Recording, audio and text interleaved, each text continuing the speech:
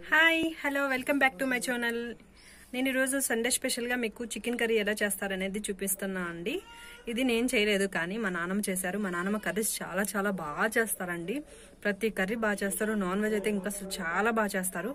మా నాన్నమ్మ ఉంటే మేము ఎవరం నాన్ వెజ్ చేయమండి, మా నాన్నమ్మే చేస్తారు. చాలా బాగుంది, మీరు ట్రై చేయండి. నేను చికెన్ కర్రీకి ఏమేం కావాలో నేను ఇంగ్రీడియంట్స్ మీకు చెప్పట్లేదు, ఎందుకంటే మీకు తెలుసు కాబట్టి చికెన్ కర్రీకి ఏమేం కావాలనేది మీకు తెలుసు కాబట్టి ఒకసారి చూసుకోండి. వీడియో చూపిస్తాను. ఆయిల్ పెట్టుకున్నారు. ఆయిల్ కొంచెం తాగినాక దానిలో అల్లం వెల్లుల్లి పేస్ట్ వేసుకుంటున్నారు. ఈ అల్లం వెల్లుల్లి పేస్ట్లో ఏం వేసారంటే అల్లం, చిన్నులపాయ, కొబ్బరి, ఎండు కొబ్బరి అండ్ దాల్చిన చెక్క, లవంగాలు, ధనియాలు, ఆ పౌడర్ ఇవన్నీ వేసి కలిపేసేసి ఇలా మిక్సీ పట్టుకున్నారండి.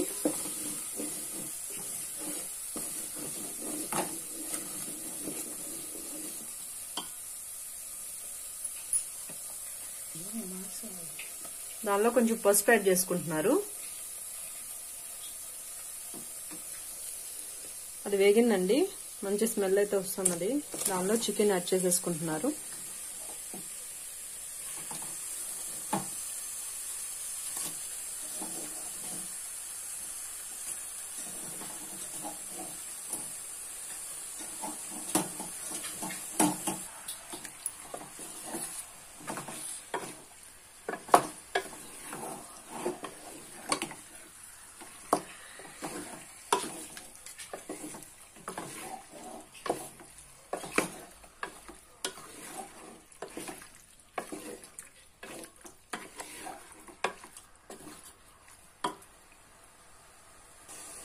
మనం ఇప్పుడు వేసుకున్నాం కదా ఆ మసాలా ఈ చికెన్ కి కొంచెం పట్టాలి.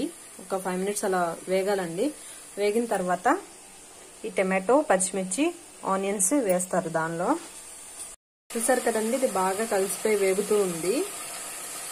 ఆ మసాలా అంతా చికెన్ కి పట్టింది కొంచెం. దానిలో ఇప్పుడు టమాటో, ఆనియన్స్, పచ్చిమిర్చి కట్ చేసుకుని యాడ్ చేసుకుంటున్నారు.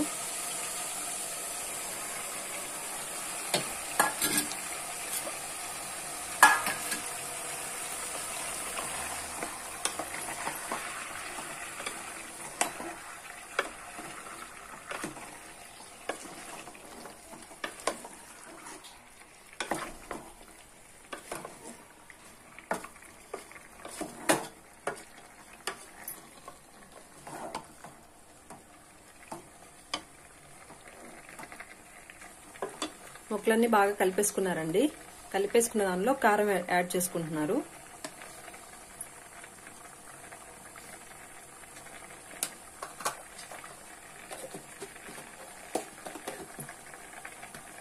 కారం వేసేసుకొని మొత్తం అంతా మంచిగా కలిపేసుకోవాలండి.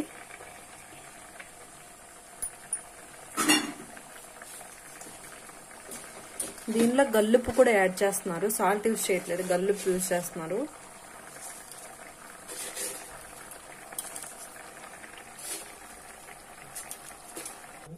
చూసారు కదండి, మొత్తం కలిపేసేసుకున్నారు. దీనిలో మేము వాటర్ అయితే ఏమీ యాడ్ చేయట్లేదండి, ఎందుకంటే దీనిలో ఉన్న టమాటా చికెన్ లో నుంచి వచ్చే కొంచెం ఆయిల్ అదంతా వల్ల అదే కుక్ అయిపోతుంది. వాటర్ అయితే యాడ్ చేయము.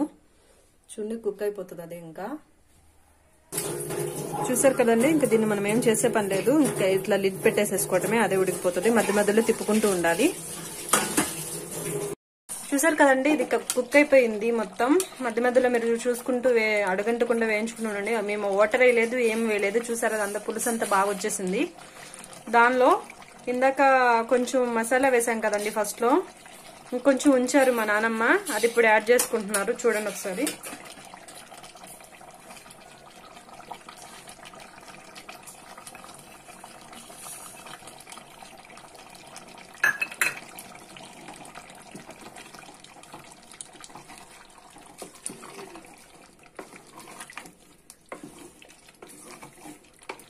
మీకు ముక్క ఉడికిందో లేదో చూడాలంటే ఎముక దగ్గర ఇది ఊడిపోతుందండి. ముక్క ఎముకు ఇట్లా పట్టుకొని ఒత్తితే ఊడిపోతుంది, మెత్తగా ఉడికిపోతుంది. అంటే ఉడికిపోయిందని అర్థం అనమాట. అయిపోయింది, కర్రీ అయితే అయిపోయింది. దానిలో కొత్తిమీర, కరివేపాకు యాడ్ చేసుకుంటున్నారండి.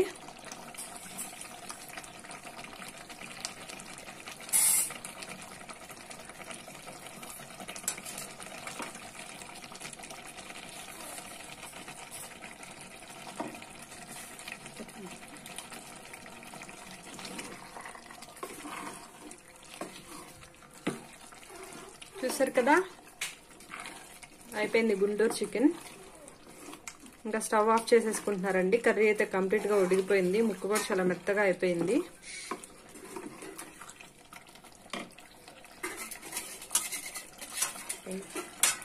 అయిపోయిందండి, స్టవ్ ఆపేసేస్తున్నాము. కర్రీ అయితే అయిపోయింది. ఇంతే, సింపుల్.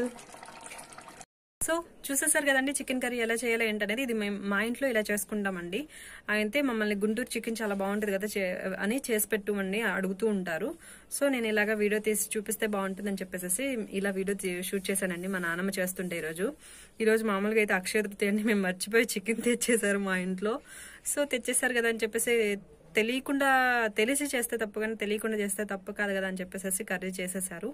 కర్రీ అయితే చాలా చాలా బాగా వచ్చిందండి. నేను వెజిటేరియన్ అండి, నేను నాన్ వెజ్ కాదు. కానీ మీరు ట్రై చేయండి, చాలా బాగుంటుంది. మా నాన్నమ్మ నాన్ వెజ్ సూపర్గా చేస్తారండి. అసలు మీరు ట్రై చేయండి. ట్రై చేసి ఎలా ఉంది ఏంటనేది నాకు కామెంట్ సెక్షన్లో కామెంట్ చేయండి. నా వీడియో మీకు నచ్చినట్లయితే లైక్ చేయండి అండ్ షేర్ చేయండి.